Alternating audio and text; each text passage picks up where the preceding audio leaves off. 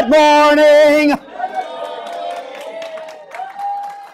Now, for y'all who are visiting this morning, I had some pretty good surgery where I couldn't say that for the last couple of weeks. We'd bring the young ones up here, and anybody who'd say it and wouldn't say it and tried to say it, couldn't say it. And so I'm back to normal today. I think we're going to make it. I'm going to actually try to stand during the whole sermon. I've been sitting for a while, but things are healing up very well. So thank you, Lord, for that. And we want to welcome you to Southside Baptist Church this morning. You are in the right place. Not that we're good, not that we're great, not that we know it all. We're just a bunch of lost sinners saved by the grace of our Lord Jesus Christ. So if you're here today, we're all in the same bucket, gang. Ain't nobody any better than anybody, and I'm the chief sinner of them all right here. Just because they call me pastor, I can't save you, but we know a Savior that can save you and give you eternal life. His name is Jesus Christ. So we want to welcome you this morning to be here. If you're visiting for the first time or the 101st time, we're excited to have you with us this morning. And you have, just like we always say every Sunday, you have just entered the dysfunctional zone. We're a very dysfunctional church. We don't do things like many churches do. I'm just an old Southside boy that loves Jesus, and I tell it like it is. A couple of announcements that we have. We're going to have in the back of the church, supposed to be, if it all works out, Guiding Light is the youth home over here on Rainbow Road, not even 2 miles from us. They have like 40 children that will not be going out for Christmas. They can't find them places to go for Christmas this year, so they'll be sitting right there. And then we brought them over for Thanksgiving and fed them. So that's kind of like a little ministry, not a little, it's a big ministry that the church does. And I know we've been doing a lot of other things because we're still giving the offerings if you want to help families in our church and make an offering. It's a blessing, a Christmas blessing, and we've got a lot of offerings from that, and just put it in the box there, Christmas blessing. But this one here is, we want to help give stuffed stockings to Guiding Light's Children Home. If you want to sign up and assist, they'll explain it all to you. Go to the back table, which I don't see a table yet. I hope it shows up. They just, I'll be a liar again. Okay. But the stockings, whatever it does, it has to be done by next Sunday. So somebody else to help and everything. And I talked to Brother Lujan about that the other day, and he says they've got a lot of offerings and stuff already in on that. So if you want to help, that would be a big blessing if you're able to. We've got a lot of things going. Help where the Lord leads you to help. Okay. Next Sunday is our Christmas program, where our children, our youth will be presenting. They've been practicing in that. We got angels everywhere and kids and shepherds and stuff. And and the thing about these things is, the littler they are, if they make a mistake, who cares? We love it. We want them up on stage. We just want to see them in their little costumes. We don't care if they get anything right. As long as baby Jesus didn't drop on his head, we're fine. Amen. So we're going to have the Christmas program, and I love it. I said, don't ever worry about being perfect on that, because there's only one perfect one, and that's Jesus. Amen. So anyway, let me see. And now, also on Sunday, Christmas Day, which is the following, the 25th. That's 25th. Isn't it kind of interesting how that fell on that day? Anyway, Christmas Day, we are only having one service, the 11 o'clock service. There will be no nursery. There will be no Sunday school in either Spanish department or ours. All of us are coming together, Spanish department and us, all coming together for one 11 a.m. service, and it will be our annual candlelight service. If you've never been to a candlelight service, you need to come. It's amazing.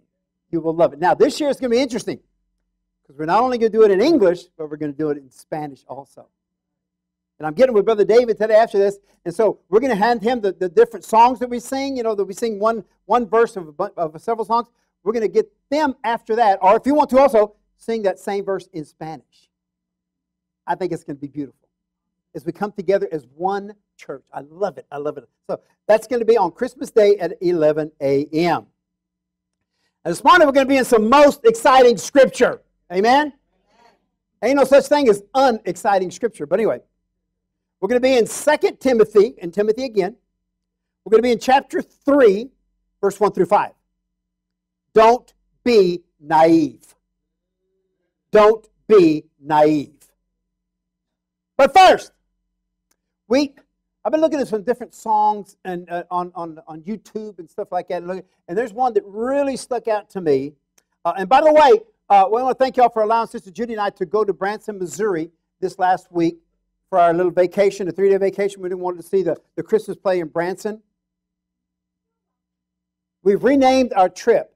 It's the vacation that was not.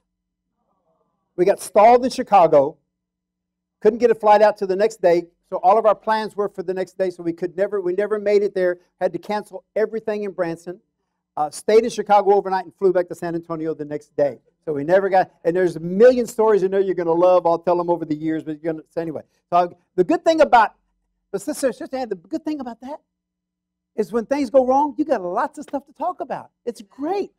And always remember this, and we read this in the devotion one time, and I say this all the time. Sister Judy says, man's rejection is God's protection. We don't know that if we'd have picked up that rental car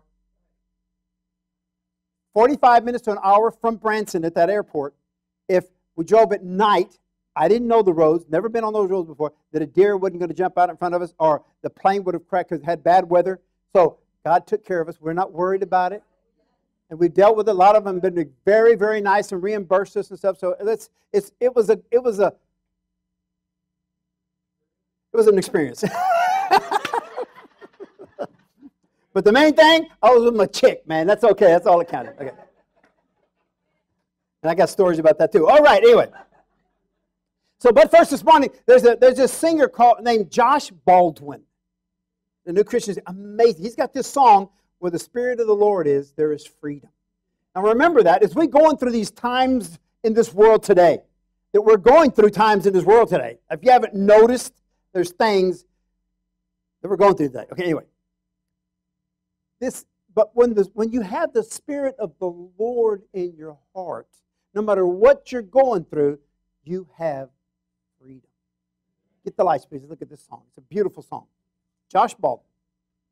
You're going to like this one.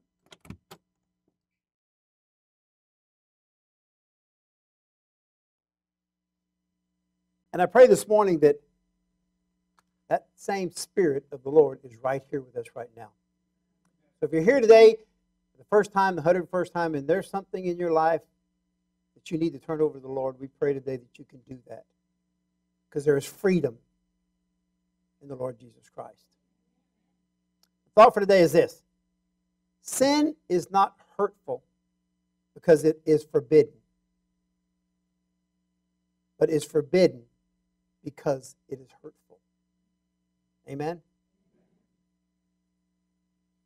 Oh, by the way, we here at Southside do preach on sin. Let's stand now as we look at these amazing scriptures. Now Paul is kind of heading for his last days here. He's like his old last roundup, okay? And he's going to give a warning to Timothy of things that he's foreseeing going to happen down the line. Now look at these scriptures this morning, okay? Chapter 3, verse 1. This know also, that in the last days perilous times shall come. For men shall be lovers of their own selves, covetous, boasters, proud, blasphemers, disobedient to parents, unthankful, unholy, without natural affection, truth breakers, false accusers, incontinent, fierce, despisers of those that are good, traitors, heady, high-minded. Oh, he's tearing a list here. Okay. Lovers of pleasure more than lovers of God. And the last one, having a form of godliness, but denying the power thereof. From such, turn away. Father God, this is a warning today.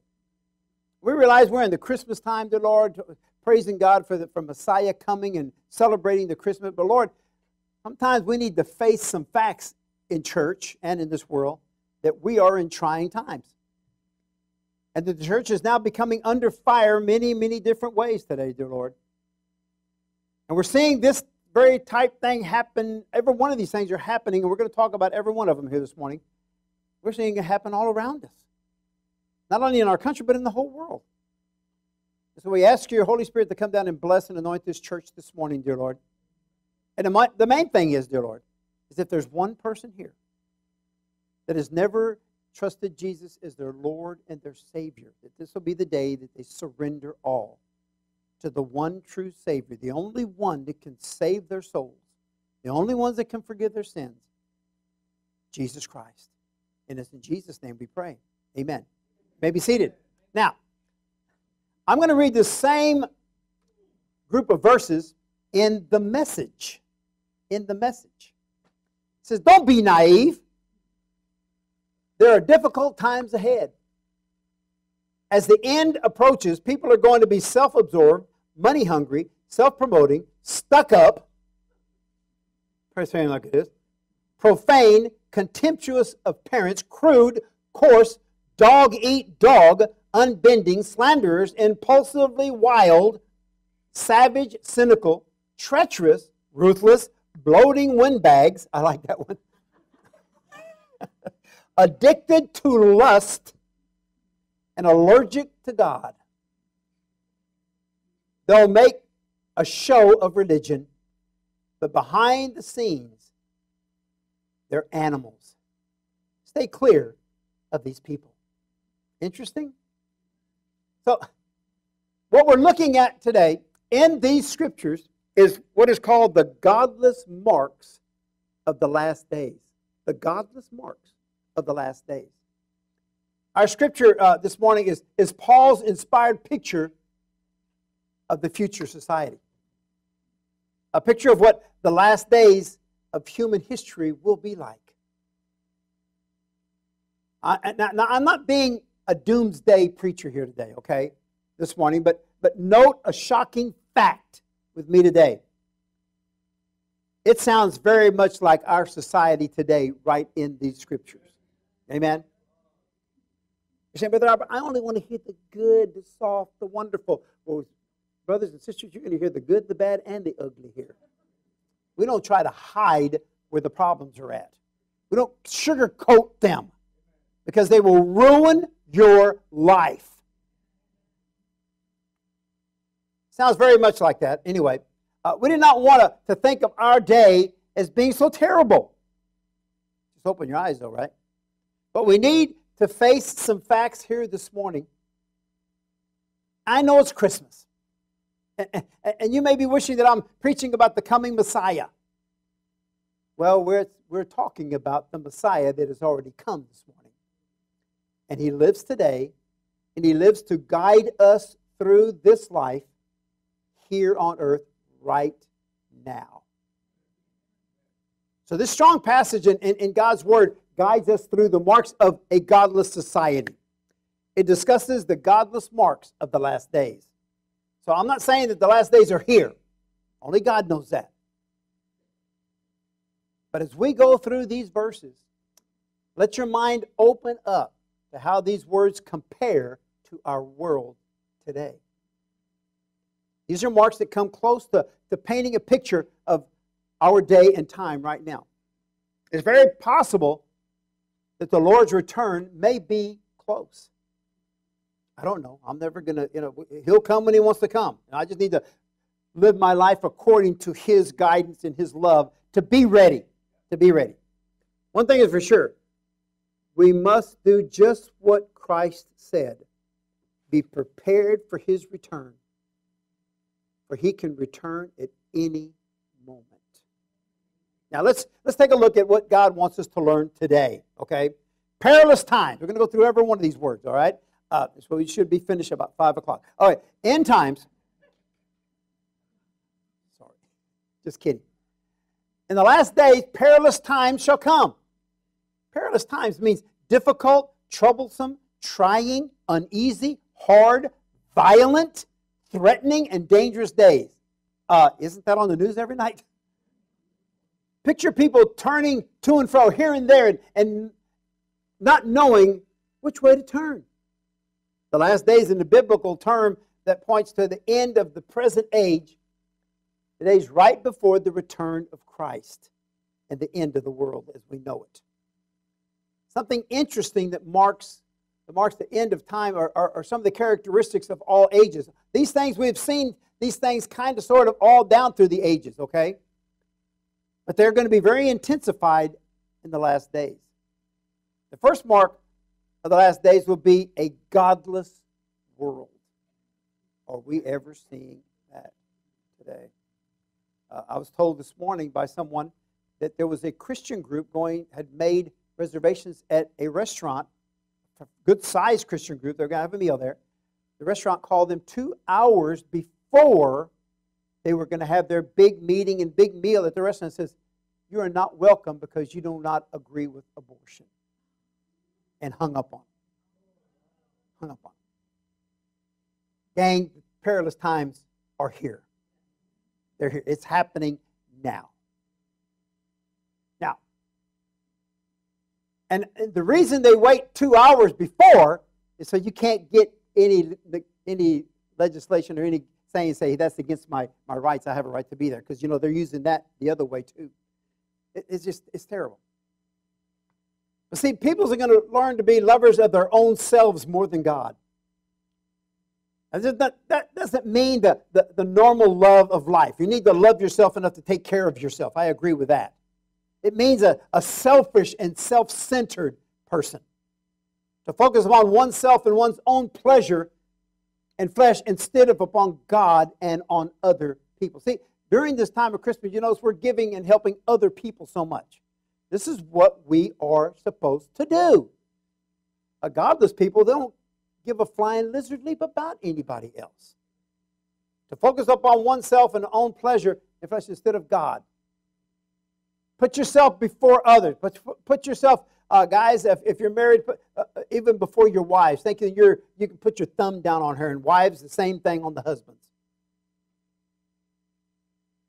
Parents putting their thumbs down hard on the kids. Now, I do believe in punishment for kids, because if you don't do something, they're going to be renegades in about 2 or 3 years, okay?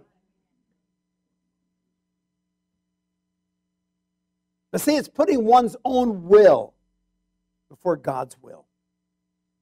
To seek your own desires without considering others whatsoever. To go after that one, what you want, more than what God wants you to want. Feel that everyone and everything should revolve around you.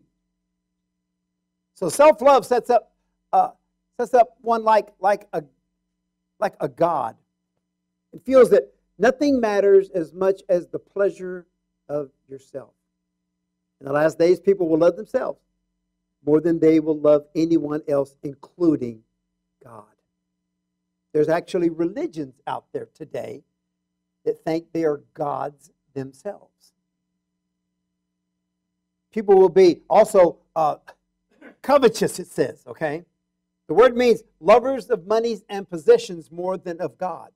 And I'm going to be with you right now. There's nothing wrong with having money. Just don't let it have you. Don't let it be your God. Okay, like stepping on others to get there and lauding it over others, okay? People want more and more and bigger and bigger and better and better. And there's nothing wrong with wanting that, but don't put that before God.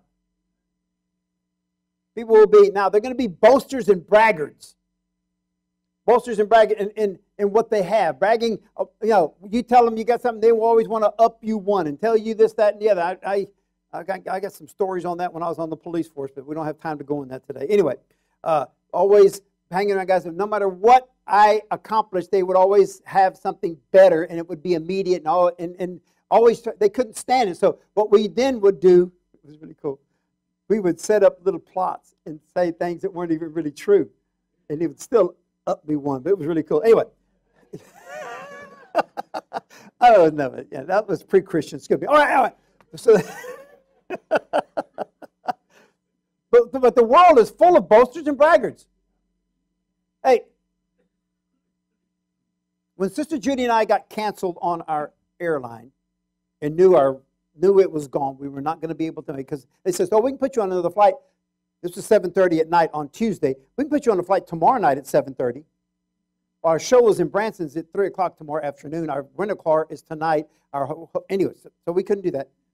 But we're nice to the lady. We said, you're only doing your job. You can't invent a plane. You can't. Thank y'all very much. And I told them the same thing. Man's rejection. They said, we'll like that. We're going to use that from now on. But they said we need it because they're getting a. And right down from us was this little gal, and she didn't like things, and she was cussing at the top of her lungs, screaming, putting them down. Their hands are tied. They can't do anything. They're going to help you as much as they possibly can. And by the way, she was escorted out in about 10 seconds. Oh, yeah, they came and got her real fast. You don't want to cause problems in airports, gang. Not nowadays. Okay. But do you know that God resists the proud? We are to be humble. I don't mean floor mats, but let's be nice. Let's be courteous. That's one of the biggest aspects of a Christian is to be courteous. Because you see, when you're nice and courteous, they don't have anything to fire back at you. You get mad, then they get mad, then you start firing at each other, and that's when problems come up. It says people will be blasphemers. Oh, that's a long word. It just means a slanderer. They'll insult people. They'll rail. But like that lady, she was insulting them, using every kind of filthy word you can think of, okay? Blasphemy is usually thought to be against God. You blaspheme the Holy Ghost. We know that in Scripture. But you know something? It's a sin to blaspheme others also. Think of cursing and insults thrown against God and others today. You know, you go out in the world today, and you know that practically everybody is cussing today. Have you noticed that? You push a basket in Walmart, hey, chicks, you're up on the guys now. I never heard so many women using the F-bomb in my life in public like it was not anything wrong with it. It's filth. You should not be using any foul language, Christians, in public and in home and even in your own mind. Stop it! And honor God with your voice and your language. That's pretty strong, but it's like that. Pretty good. Yes. All right. I'm starting to get more aggressive now. I'm feeling better. Anyway. But you know that even some professing religionists feel the need to occasionally curse to be accepted. Don't do that. Don't do that. Because you know what you're doing? You're slapping God in the face when you use foul language. There's so much of that today. Because there's a loss of respect for yourself and others. A disturbed and dissatisfied heart causes people to blaspheme God and blaspheme others, including themselves. I've heard people cursing themselves out because they make a mistake. Good grief, come on, man. You're supposed to be your friend. Give me a break. All right. Okay, and then it says people will be disobedient to parents. Oh, whoa. Refusing to do what one's parents say. Rebelling against one's parents. Showing disrespect to parents. And you know something? I have seen that right here in the church. But you know something? Parents don't put up with that. Do not put up with that. If a child will not honor and respect his mother and father, who are they going to respect? If a child will mistreat their parents, those who are closest to them, who else are they going to mistreat? And the problem is today, they get out there and they mistreat teachers who should not be mistreated. You tell the parents, and then the parents come up there and mistreat you. How dare you for telling me that my child mistreated you? Because they have a right to mistreat you if they want to. Give me a break. They do not have that right. And that's what's tearing our country up today. There is no respect for anything.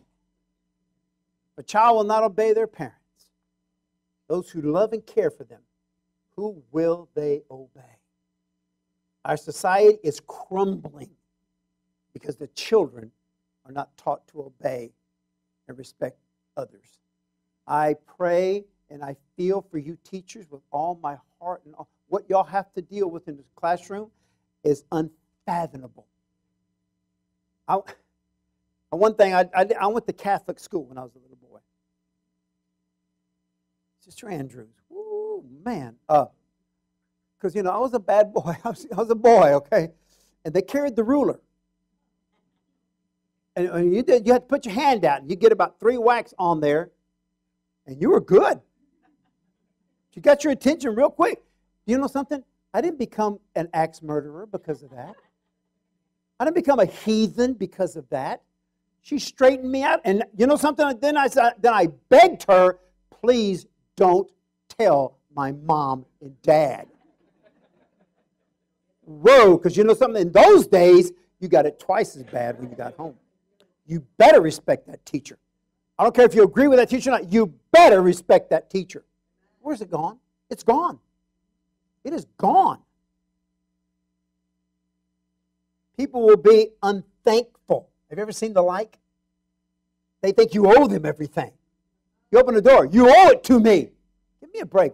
But on the other hand, I go in a lot of places and I get a lot of thank yous. I do get a lot of thank yous. I love to hold the door open. Sometimes Judy, she's already finished with her meal. I'm still holding the door open. Anyway.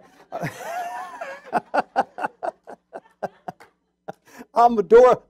You know, if I ever got another job, I'm going to be a door opener. I love it, man. Anyway, I just love it. I love to greet people. I love to put a smile on people's face. I love to be nice to people. We got enough of the grouches out there. Christians, we should be the nice ones. What are we ever going to do to draw people to Jesus Christ if we shove them off with our smart mouths? It ain't ever going to work.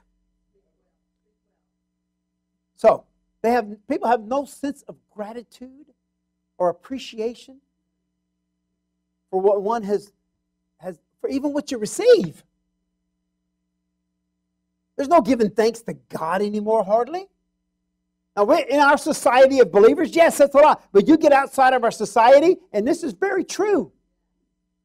Many persons feel that the world and society or business or government owe them.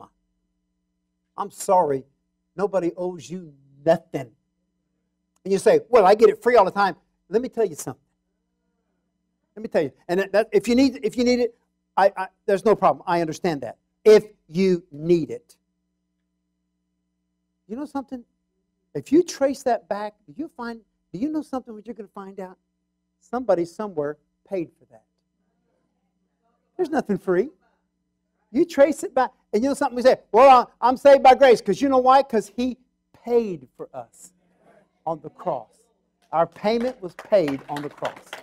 He gave His life for our sins so that we can be set free. Only through Jesus Christ. There's no other name ever anywhere but Jesus Christ. If the church you went to or church you visit is not preaching that Jesus only saves, there's not even one little side road. It's only Jesus. You better run from that place because that's an apostasy. Okay. They fail to see how good God has been to them. We need to be thankful every day for God. I'm thankful I was able to wake up this morning and come to church to preach to you heathens. I mean, brothers and sisters. Anyway. Brothers and sisters, I'm sorry. I got to watch my words. Anyway. I told you we're dysfunctional here. Okay. And how caring and responsible. We need to be more susceptible. If somebody cares, make sure you thank them and be nice to them. Oh, and the next one is people will be unholy. Unholy. Like Nacho movie says, me and sisters, we're going to be talking about holy things. About churchy things. So they're unholy. They're profane, indecent, shameless, given in the most sinful passions today, being blind to modesty. I mean, I got to have blinders on when I go into Walmart. I mean, half of them don't even have any clothes on. It's ridiculous. Whoa, man. And airports? Oh, you better, man, Sister Judy's always putting her hands. Anyway. I mean, wear some clothes. Good grief. Purity. You know, it's funny, but guess what? You know what I'm talking about, don't you? You know exactly what I'm talking about. I'm going to make a strong statement right here. We may be late in that 11 o'clock service. All right. We're living in an unholy age. People have lost respect for their bodies. Women, even church members, professing Christians, dress indecently and expose their nakedness. I'm not saying it's here, but I have seen it. Men do the same thing. Men and women tear down the very temple of the Holy Spirit with immorality. This is an age where people have lost respect and reverence for a holy God, the Holy Bible, and holy living. I'm not saying we are to be holier than thou. My goodness, be decent, okay? Now they're going to be out they're going to be without natural affection. Now that's interesting. That means abnormal affections and love, heartless, without human emotion or love, a lack of feeling for others. We're seeing that a lot today. We've been created to be affectionate. We were created to be affectionate and loving to each other, to be nice to each other. In the end time, people will be so set on satisfying their flesh and pleasure that they will forget family, friends, and everything else. They're going to be truce breakers, it says in the Scripture. Truce breakers. Breaking of promises and agreements. We read in a bank just yesterday, Sister Judy Googled this bank. It said they're thinking about, they may be taken over by a holding company because so many people had lied to them on applications to get money and they can't get their money back. And they're getting in trouble because they didn't investigate it enough. People are lying through their teeth today and putting in false applications, false everything, to get the money and run. Then they'll change your name, they'll change your number, they'll change everything. Truce breakers. Truce breakers. Be truthful when you deal with people. Be truthful. And I found something too. And I know sometimes we have a hard time with maybe with a bill or something you have a hard. But here's the main thing that you need to do. Keep the communication line open.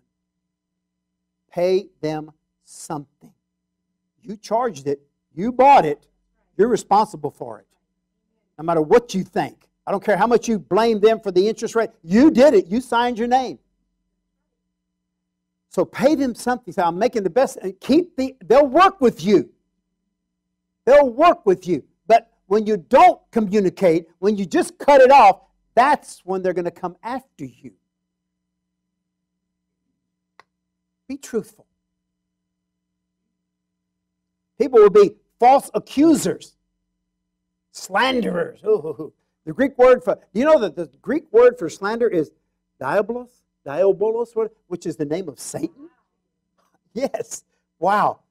Do you know that Satan is the patron saint of all slanderers? And all slanderers, and he's the chief of all of them. The Bible says he is a liar and the father of liars. Slander means the action or crime of making a false spoken statement, damaging to a person's reputation. When's the last time you destroyed somebody's reputation in the hallways here in the church? You know what I'm talking about? You have your little gossip sessions. You're destroying a person. You know, if that person that you want to gossip about, if you can't set them in the middle of the circle with you and talk about it, well, then shut up. Amen? Then shut up. Excuse me for being hard there. Don't bring me gossip about somebody. Because if you can't go to that person and talk to them about it, don't spread it anywhere else. That's the end of it. Stop the gossip stops here with me. It ain't going to go any further. Have you talked to that person about it? Well, you talk about shutting them up real quick. Let me tell you about Sister so-and-so. Well, let's get her over here and talk about it. Oh, I got to go to Sunday school. Anyway. And praise the Lord. Anyway, all right. So, I tell the truth, gang, okay? People will be incontinent. Now, that doesn't mean a medical term, but you know what I'm talking about. I had a problem with that at first. I said, Judy, what does this mean? She said, shut up, boy, I don't mean that. Anyway, I'm at it, obviously, okay. I'm a Southside guy. Okay, anyway. That means undisciplined and uncontrolled. Which, okay, anyway, all right.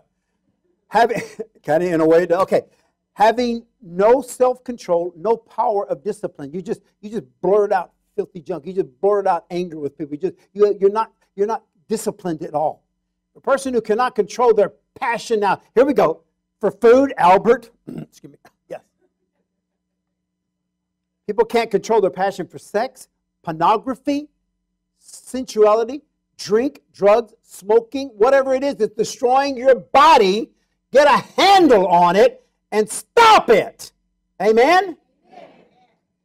Turn it over to God. Jesus Christ is the only one that can help you with it. I can pray for you, but I can't stop you. Only your will given over to Jesus will ever stop you from doing what you know is not bringing honor to our God. Amen? Oh, Sister President, I'm pretty strong today, huh? Yeah, feeling better. Yeah. But I'm telling you right here. Oh, it should be finished. That's all right. All right. Our Jesus Christ can help you break any habit. Only Jesus. I don't care what kind of thing you get into that talks about how to do this. Go look at a wall for 5 days and you'll give it up. Give me a break. Read this book. No, the only book you need to read is right there. Amen. Hallelujah.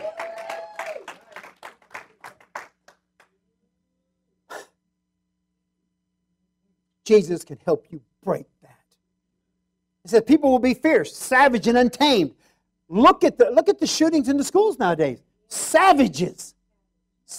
And they mutilate the body. That's horrible. In Uvalde, I don't even talk about it. How many times they shot those babies. Mutilated their bodies. And also in that church over there, same thing. They're doing unbelievable things nowadays because they're out of control with God. They have no control. It should never be true of a people, yet tragically is. Never in the history of the world have people become so fierce and savage as they are today. The next one, people will be despisers of those who are good. There it is. That's exactly that example I told you. That Christian group going in there, we despise you because you don't agree with us wanting to murder the babies. And that's what abortion is. I'm sorry. I'll talk to you all day long about it. Abortion is murder. That is a live person in the womb. It is murder. And I will call it that. I'll go to prison for that. I will never cease saying that. It is murder. And if you vote for anybody that agrees with that, you're voting to murder a baby yourself. Be careful. You better check out who you're voting for. Look at the laws they're passing on us today. I'm not having any party or anything because they're bad on both sides. Despisers of who are good. Notice how today we believers are now the hated ones, the scorned ones, because of our biblical stance on matters in this world. And it's our Lord's stance. But when we make a stance, make it a stance with love and not anger. Don't throw it. Don't slap them with it. Love them with it. Love them with it. People who actually despise righteousness want nothing to do with anyone who speaks for the right. We're in a world of that today. It even says they're going to be traitors here. Betraying trust and refers to a person who betrays their country, their team, their friends, their family. But the most tragic betrayal of the world is when you betray Jesus Christ and you betray His church. When you turn your back on Christ and return to the world in its crowd. The last days will see this. It says people will be heady. It just means you got a big head. I don't understand. Check it. It just means, it means reckless and is probably the best description here. Very reckless in your life. A heady person is a person who thinks they know best and can live as reckless as they want. They're going to be high-minded. That means puffed up and conceited. They think so much of themselves that they even feel they don't even need God. And they're going to be lovers of pleasure more than lovers of the Lord. When people are more pleasure seekers than true Christians, then the times are really bad indeed. God is to be loved above all. Above all. And then in verse 5, in the last day, it says, people will claim to profess godliness. I profess to be a believer and stuff like that. But their worship will only be a form only of an outward expression. They'll not possess God at all. They'll not have God in their hearts and in their lives. But they will deny the very power of God in their life. So in closing, I say this today. Just what is the power of our God? What is the power of our almighty, one and only true God? It's the power to deliver sinners from the bondage of sin, from the bondage of death and hell, all through the Lord Jesus Christ. It is the power of the cross, the resurrection of our Lord Jesus Christ, and the power to save people from perishing and give them eternal life. Hallelujah. Amen? That, my brothers and sisters, is the power of our one true God. Stand strong and love Jesus with all your heart and all your soul. And with that, Romans 3:23. For all have sinned and come short of the glory of God. Romans 6:23. For the wages of sin is death, but the gift of God is eternal life through Jesus Christ our Lord. Revelation 3:20. Behold, I stand at the door and knock. I'm standing at the door of your heart. If anyone hears my voice and opens the door, I'll come into them. I'll sup with them and them with me. I'll bring my spirit into them. Romans 10:9-11. That thou shalt confess with thy mouth the Lord Jesus, shalt believe in thine heart that God hath raised him from the dead, thou shalt be saved from going to hell. For with the heart one believes unto righteousness, with the mouth confession is made unto salvation. For the scripture saith, whosoever believeth on him shall not be ashamed. Live Jesus everywhere. And the last one, Romans 10:13. For whoever in this room today, whoever anywhere, shall call upon the name of the Lord, shall be saved. Father God, we come to you this morning.